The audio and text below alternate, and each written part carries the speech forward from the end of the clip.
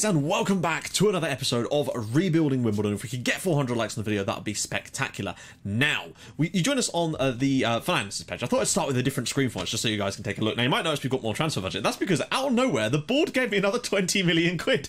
I am enjoying this at the moment. I don't know where it came from, because frankly, I don't really think they've got the money for that, to be honest. But there you go. And that meant that I've had the money to go and get Bozo. But anyway, enjoy some highlights of the games we played this month. And we'll talk about that in a sec, as well as a couple of other bits. So enjoy these, and I will see you guys in a sec for the Besiktas game.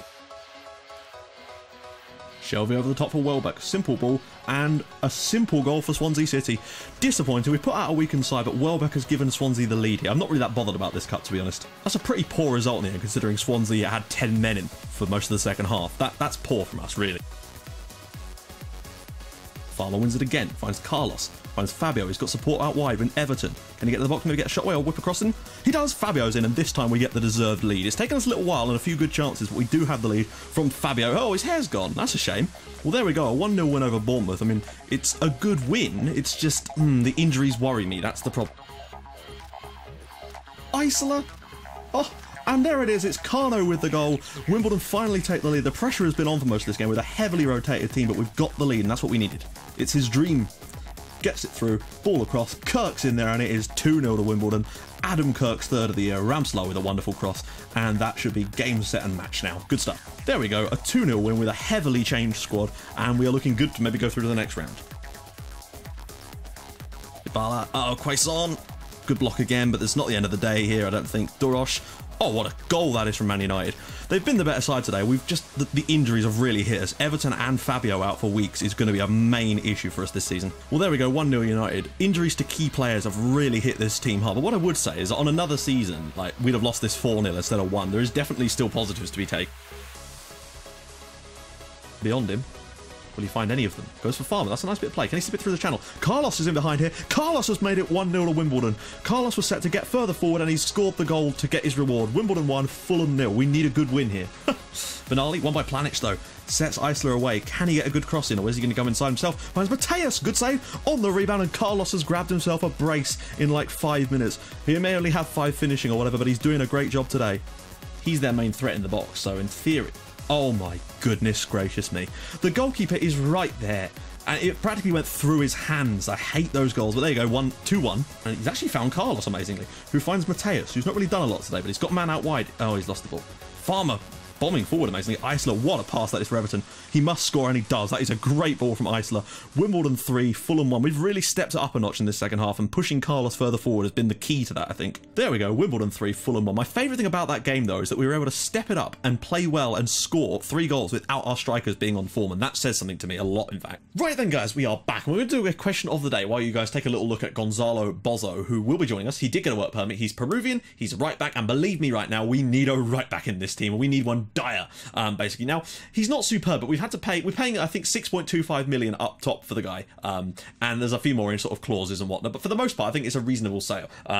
But, of course, we couldn't do it at first, but then I managed to get him back. Thing is, the club that he was at, Monterrey, and in fact, he's still there, were very, very sort of on the fence about it. We managed to sort of unsettle him and get him to move. But then, of course, when the transfer fell through because of the money, I then had to redo the entire process, but we did get him for the same amount because he complained. As you can see, he's unhappy about the high asking price, but we did get him in the end, and he will be joining us in January. So, question of the day, and today's question is this: where do you see Fulham in 5 years? Now, I'm going to open this up to where do you see your club in 5 years? For me, I see Fulham celebrating the 5th anniversary of you asking me this question, but also probably in League 2, to be honest. I don't see us going anywhere. We're probably going to just keep getting relegated. We're going to probably... I see us doing a sort of a Wigan or a Blackpool. Not in terms of money, because the thing is, Fulham are fucking loaded, and yet we're just incapable of doing anything, which is a shame.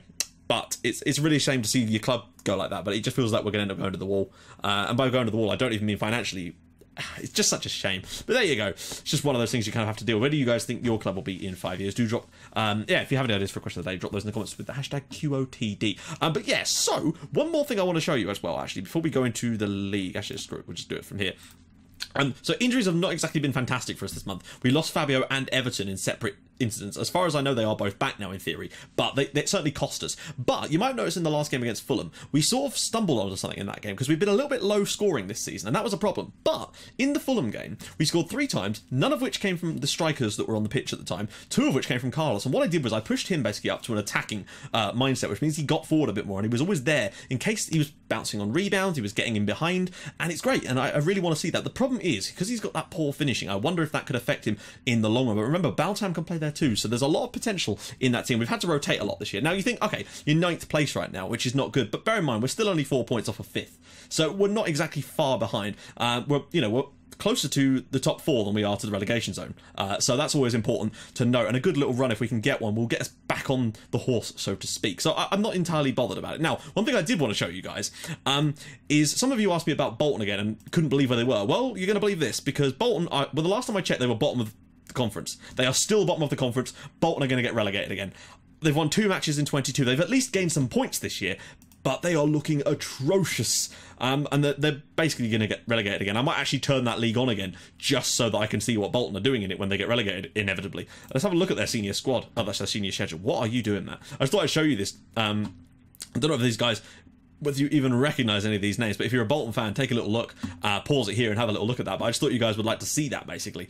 So yeah, computer is running a lot smoother today, which is really, really nice. I think about some changes I made have worked. 15 goals in 16 games for Fabio is still exceptional, don't get me wrong. And Carlos is starting to contribute more now, which is nice to see. Assist-wise, Everton has 11, which is phenomenal. I think that might be as many as he got last year already. Eisele has still got 6, so that's nice to see as well. He's doing okay. I'm just trying to figure out a way to get the best out of him at the moment. As for average rating, he generally gets a decent average rating as well. Most of the players in this team that play regularly, apart from maybe Mateus, get good ratings. So player of the month is Fabio, of course, despite playing a few less matches. So let's jump straight into things against Besiktas. Now, the changes I made in the Fulham game. Now, I don't know if I'm going to do that today. I'm probably just going to go with our standard one because I don't. But we can change it anyway. All I did was I put Carlos onto a more support role. Onto a more attacking role. I don't really know how much of a difference that makes, but it seems to mean he'll make those forward runs. Now, the issue with Carlos is his poor finishing. It's up to 7 now, which I guess is good, but I feel like he's going to get in good positions and not always be able to actually put the chances away, whereas someone like Baltam, I think, has much better finishing, 11. So if we were to put Baltam in that position as an attacking playmaker, I just don't know at this point. We've got a lot of options, which is nice. Pjanic, I'm going to have to rest. Let's just do a quick pick and move some stuff around. Right, Pjanic is going to drop out for Anderson, and Manquillo is not fit again yet, so Achibar will have to come in because we've lost Njuku as well, which is not good, and Fraser Forster, but that's not really such a big deal. No point in putting Pjanic on the bench, although Stoyle can come in there, and Manquillo, I might leave him on the bench just because we've got really no other options at this point, so it's kind of difficult. So amazingly, despite all the strengthening, we still find ourselves down to the bare bones because we lost some key players. But there you go, that's just how things go, isn't it? So we're going to go with Fabio, Eisele, Carlos, Everton, Ramselaar, Farmer, Cresswell, Gomez, Anderson, and Achibar with Ribeiro in goal. Now, we've rested players relatively. I've rotated the team a hell of a lot, as you would have seen from some of the players that started games. I've been rotating Masek and Ramselaar in the middle, which is nice to see. But I feel like today we just kind of have to go for this one because if we can win here, it will give us a real chance. I think if we win here, actually, that's us qualify for the next round. So we're going to go for it and just see what happens, basically. I think, yeah, if we win here, we'd go on to 11 points and Besiktas would be on 7, which means we would, in fact, be qualified. And I think there's even a chance for us to win the group today if things go well enough, but you just never know. We've got Braga at home in the next match, so we could easily sort things out there, hopefully, but you just don't know. Right, Carlos again. Did I put him as an attacking playmaker during... Is he set to attacking? Let's see if this works. If he is, that would be quite interesting, actually. Eisele, oh, go on. Oh, he scored it! First ever goal for Wimbledon. Besiktas 0, Wimbledon 1. Philippe Eisele. You might notice some of the hair has changed again. I don't know, because I've not played this since yesterday, and I wonder if it's because there's a day as part... I don't know.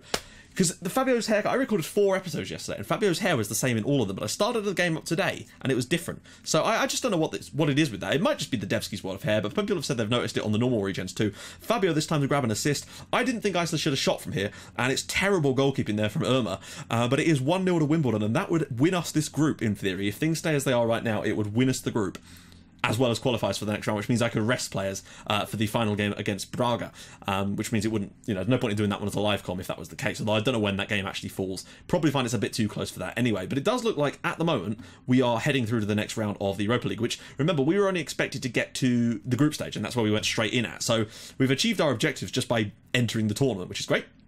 But it looks like we're going to go, oh, hello. Right. There we go, great tackle from Gomez again. He's such a good player that nothing he does, like, okay, he makes a mistake occasionally, but he does so much good that sometimes you can almost forgive him for the mistakes he makes occasionally. I'd like to get that out of his game if we could, but hey, for now he's still, oh, what a ball that is from Achibar. Fabio's got the pace to get through here, I think. Oh, it's a poor effort from Fabs. I need him to get it. He got a goal, who was it he got a goal against? Was it against Rapid Vienne? I can't remember, but he certainly looks good in that game, and I think the mistake I made against Braga was playing like we were about, you know, playing like the worst side, when in fact we were clearly the better team. And Fabio, oh, we're looking solid today, but we just need to get a few more shots on target. But again, a goal has come for us, and it wasn't from one of our strikers, so that again proves that we've got goals. Everton could look out wide, maybe. God, don't lose the ball here, though. Oh, that's what I was afraid of. But luckily, we've got players back, and... oh, hang on. We're playing a goalkeeper on defend, and he's actually come and claimed a ball. That's what I want sweeper keepers to do. Why didn't they do it when he was actually supposed to do that? But hey, doesn't matter. We've looked pretty solid defensively this season so far. I think we've conceded 17 goals in like 13 league matches, which for me is not bad. It certainly looks like it's going to be on for an improvement. We've scored a few less this year so far, but I feel like if we can just sort that... oh, hello. Oh, he's gone past all of them. Oh. Verbic with the equaliser, and that's poor from us because two of them let him go past him. I mean, he's obviously got great dribbling, but he's gone past one, goes past another, cuts inside, great save from Ribeiro, and then... oh, he's gone cheeky with the little flick there. That's a shame. Okay, we need to do better, but we're doing okay so far. I don't feel like this game is over. Yet. Well, it certainly isn't over. We've played 30 minutes. What you want about that? Right, so, Fabio's not had the best game so far. He's sort of averaging at the moment. He's not really moved from that. Right, Achibar. I was impressed with some of the passing he's shown today. Oh, cleared away. Go on, Sammy. Oh! Well, I mean, that is just pure luck that that's fallen to us there, but Philippe Eisele scores his first and his second goals for the club in the same game.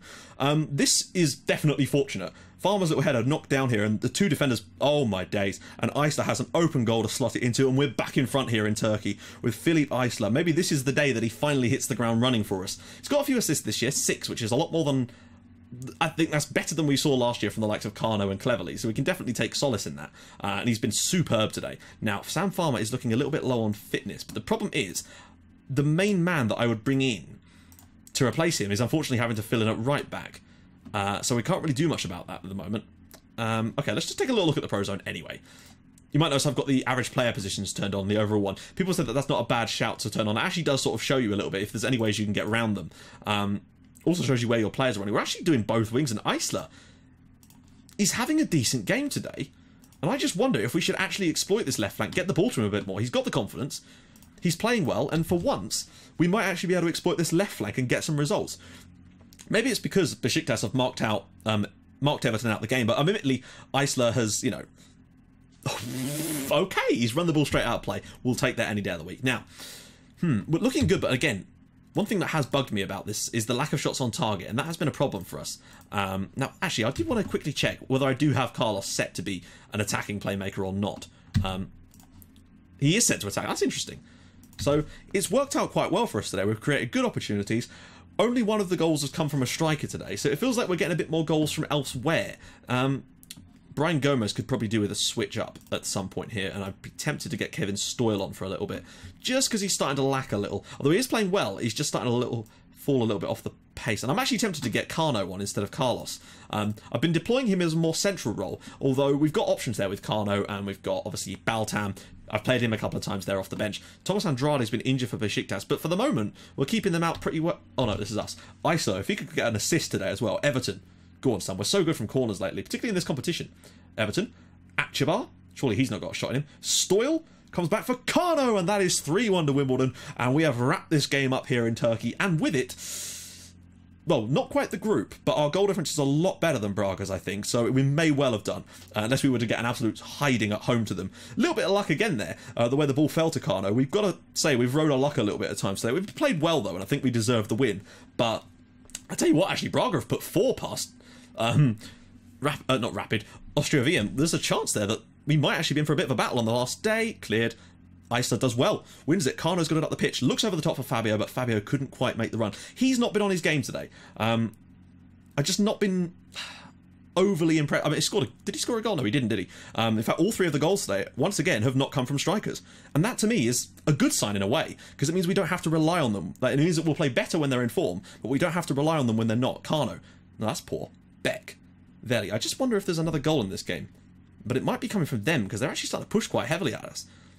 Stoyle does well, but this is a goal. Oh, well done. Okay, so last change is going to be Fabio off, and I keep trying to give Mateus chances. I really want him to find some form. It's a bit like when we first got Adam Kirk in that first season. I was giving him those opportunities off the bench because we really just needed him to find some form, and he never really did that first year, but I think he just needs the game experience anyway. Eisele, who's had a stonkingly good performance today. I've been really impressed with him. Ramselaar, over the top from Mateus, who's got a bit more pace, but he's not going to be able to get in on goal here, I wouldn't have... Oh, Mateus! That's poor, but hey, well, one more goal and we're really rocking. Our goal difference is going to be pretty damn high, I'd think, so even with that 4-0 win for Braga, we might still be able to... Just quickly take a little gander, it should show. So ours is +8, theirs is +4. So a 2-0 win for them. Oh, and oh, I thought that was going to roll all the way through to him. Could still cause some interesting... I still feel like we'll be able to beat Braga at home, and frankly, if we were to do that, we'd take 14 points from a possible 18 in our Europa League group. Would be pretty damn sweet. Pleddy, oh my... That's... Good goal from Pledl. It's can't deny that, but could the goalkeeper be a bit better? Could we have dropped a little deeper, perhaps? Probably. Let's just not... Oh, dear. Wow, look how high we're pushed up. Farmer making a run from deep for some reason. Don't really know why, don't really care at this point. Carno. Oh, finds Mateus. That's a terrible angle. He'll shoot anyway, though. Yep. We've got 3 minutes to go. We probably... I feel like we deserve the win. We've played well enough to win the game. Had to get a bit of luck at times, though. Oh, hello. Carno on the edge. Maybe a shot? Nah. Just going to hang on to the ball. Probably for the best. And into the channel. And that should... Oh, there's still a minute to go. Arango. Oh, no. Have I just made a horrible error by not dropping deeper? Someone put a foot in. They've got... Where are my left-sided players gone? Verbic. Ah, that's poor. Let him do it. Let him shoot. To be fair, Besiktas have created some good opportunities as well, and they've managed to create better chances with less shots. That's something we need to be able to be good at, is creating better shot opportunities with less actual shots on target. There we go. Besiktas 2, Wimbledon 3, and we are through to the next round of the Europa League, which is lovely. And of course, this game's taken quite a while to play. Apologies if this episode is a little bit long. Yeah, our goal difference is still a bit better than Braga's, and we're playing at home, so you'd feel that we'll probably be good enough to beat them in the home match, or at least get a draw. If we were to lose that, and it looks pretty damn good for us, to be honest. And besides, they're going to be trying bloody hard, though. But anyway, let's see what we're going to be doing in the next episode. Yeah, that's a bit too close for comfort there. But I'm thinking Middlesbrough is around about a month away, and that gives us, that's 4 games in between there as well. So there we go, guys. If you've enjoyed this episode, and the fact that we're starting to really find a bit more form again now, then that'll be fantastic. Drop a like on the video as well. And I will, yeah, you should, not me. I can't subscribe to myself. That would be silly. If you have enjoyed the video as well, more than that, please do subscribe to the channel for more videos like this in your inbox every single day. And I'll join you guys in the next episode for a home game against Middlesbrough. We've got games against... we've got some... It's going to be difficult, I've got to say, guys. I think we could still be sort of 7th or 8th by the time that comes around, but you never know. I'll see you guys soon. Thank you so much for watching. Bye-bye.